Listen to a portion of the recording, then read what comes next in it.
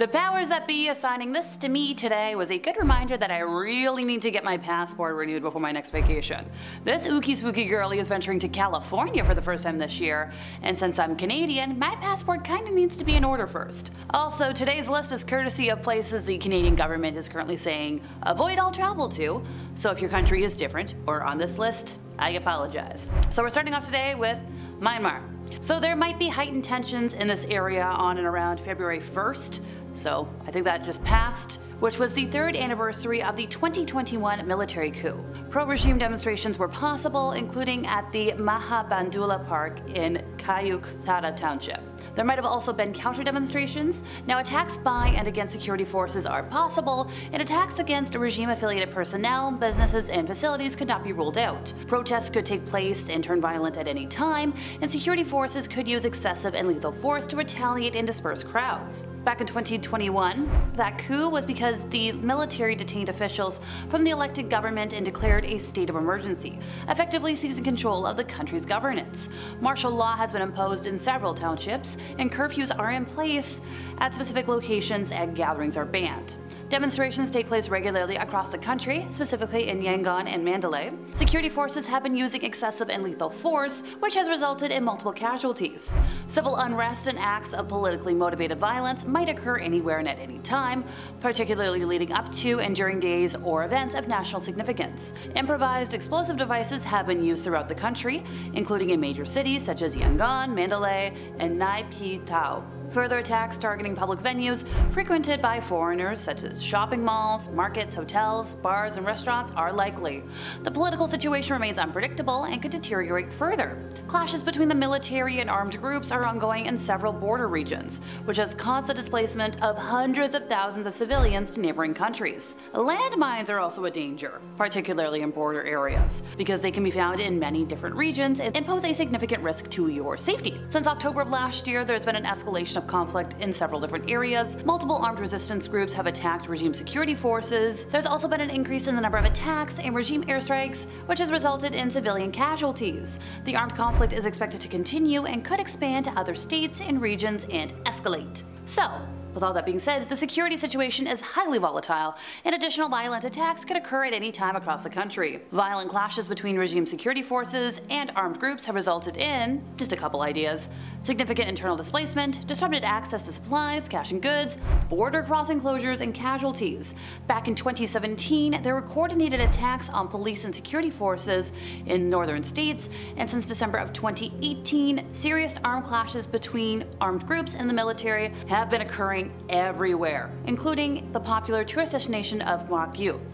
Detonations of improvised explosive devices have taken place in Sitwe Township and on the road between Sitwe and Morocco. Travel to parts of the country, including to and from land border crossings, are strictly controlled by the government. So because of this, there are some parts of the country where Canadian embassy officials aren't allowed to travel freely without permission from the government. So the Canadian embassy's ability to deliver assistance, including in an emergency, might be limited or delayed, which makes it a not-so-fun place to travel.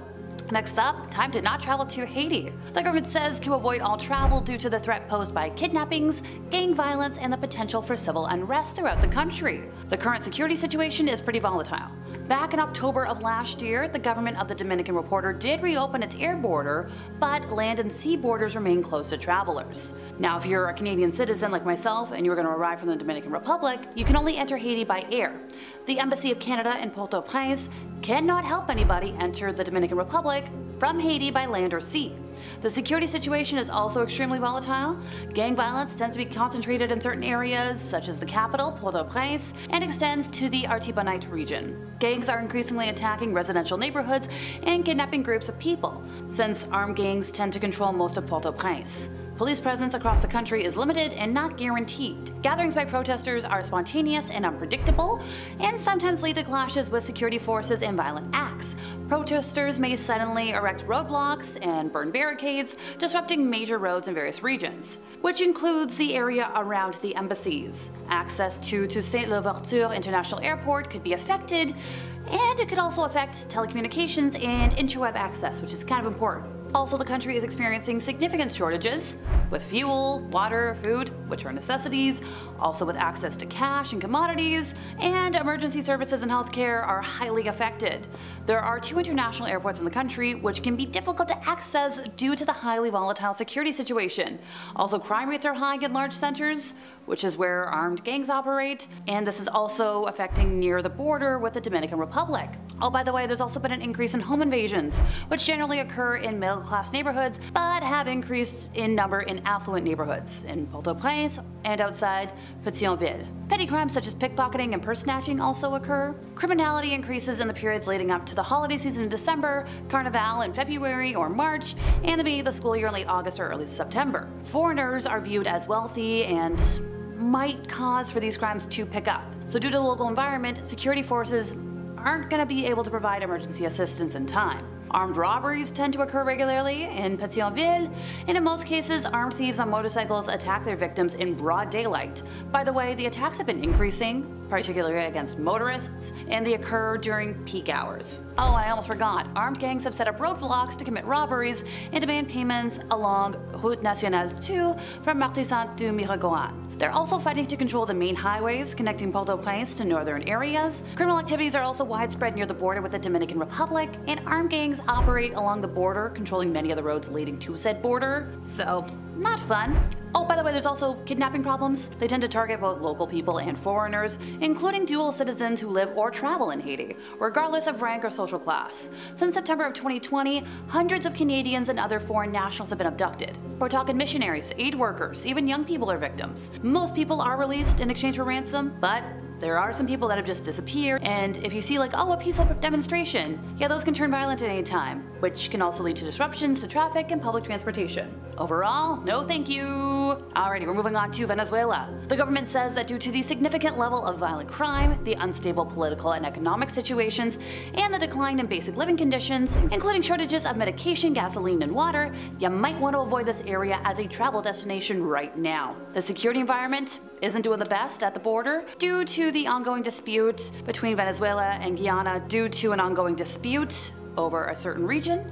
Armed criminal groups frequently operate on both sides of the border with Colombia, conducting illegal activities such as smuggling, substance trafficking, black market sales, and more things I can't mention on the internet. There is a high military presence in a number of municipalities located along the border, but general lawlessness, particularly in the area within 20 kilometers of the Colombian border, increases the risk of extortion and kidnapping. Smuggling and illegal mining also occur along the borders. The international airport in Maiquetía is dangerous, by the way. Incidents of violent crime occur frequently, both inside the facilities and in the surrounding areas. Kidnappers and armed robbers have targeted foreigners who are assumed to be holding large amounts of foreign currency, so criminals often approach tourists at the airport and offer to exchange money or also pose as taxi drivers, which, by the way, I didn't know this before today, Venezuela has one of the world's highest homicide rates, because that's not scary at all. Violent crimes are pretty common throughout the country, but tend to happen pretty frequently in the capital city of Caracas. I'm sorry if I got that wrong, I swear I looked it up. Violence against locals and visitors alike can occur in both urban and rural areas, including those popular with tourists. Organized criminal groups and gangs are pretty rampant, and many criminals carry firearms. Not good. Authorities such as the police, airport, immigration have harassed and extorted money from travelers. Police response times are poor or non-existent in most parts of the country, and most reported crimes don't result in prosecution. Express kidnappings are frequent and can occur anywhere in the country. There have been instances of motorists being robbed after stopping to assess the damage to their vehicles from improvised spikes on the road or stone throwing. By the way, if you're going to take public transit, there is a very high risk of theft on the subway, and there's a lot of subway stations that are just unsafe. So overall, this is a big no-no for me. Okie dokie, moving on to Belarus. To quote the government, avoid all travel due to the risk of arbitrary enforcement of local laws and the local conflict between Russia and somewhere else that I shouldn't be mentioning. The ability of the Embassy of Canada to Poland to provide consular services in this area is extremely limited because Russian forces are conducting military operations from there. Several countries, including Canada, have imposed sanctions on Belarus for its role in said conflict. Certain international companies suspended their operations in the country. Projectiles from the armed conflict that is in a nearby country have landed in the region near the border. Flight options to leave Belarus are very limited because the situation could deteriorate further at any moment. The ability of the Embassy of Canada to Poland to provide consular services is extremely limited, and while demonstrations are now less frequent, authorities are still actively targeting political opposition, journalists, and individuals perceived to be critical of the government, even for activities that took place out of the country. So local authorities might enforce local laws in an arbitrary manner. By the way, if you're a journalist, game over. There's reports of intimidation, harassment, and violence against local and foreign journalists. A lot have been detained and have had their equipment confiscated. On May 23rd of 2021, the local government forced the diversion of a commercial flight under false pretenses to arrest a journalist. So since then, there's been a lot of countries, including Canada, which have told their airlines to avoid this airspace due to serious safety and security concerns. Because of this, air transportation options to leave this country are going to be restricted. Oh, and by the way, debit and credit card fraud, pretty common. Yeah, no thanks. And finally, time to talk about Yemen. To quote the Canadian safety keepers, they say to avoid all travel here due to ongoing armed conflict, attacks, and kidnapping. The security situation is highly unstable due to the ongoing civil war between government forces and different rebel groups throughout the country. A coalition of countries is launching airstrikes into Yemen to curtail rebel gains in the country, which, by the way, those could occur anywhere, anytime. Weapons are also easily available, and local groups are usually heavily armed. The government of Canada has urged Canadians to leave Yemen since May of 2009, which when you do the math, it's been a minute. Commercial means to leave the country are extremely limited though, and the airport in the capital is not open for commercial flights.